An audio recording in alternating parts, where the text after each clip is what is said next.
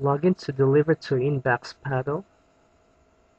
Above, click on contact list. Under that, then click create a contact list. There you go. And then enter the details like list name, owner's list name,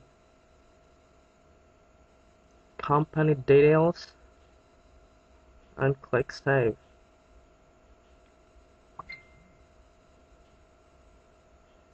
There you go. And then click on add contact to manually add a contact by typing all his details. Yes, the required details, the phone numbers, address, the name, the last name first, and click save.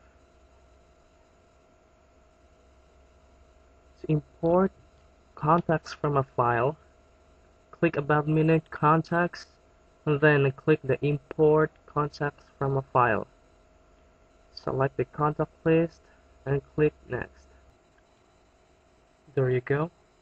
Select the required details. Select or upload a contact list CSV file, and then click next. And then associate the data in the file, for example, first name and the email address. And then click next. Then you can start importing. Wait for the contacts to be imported. This may take some time. It depends on the use of your list.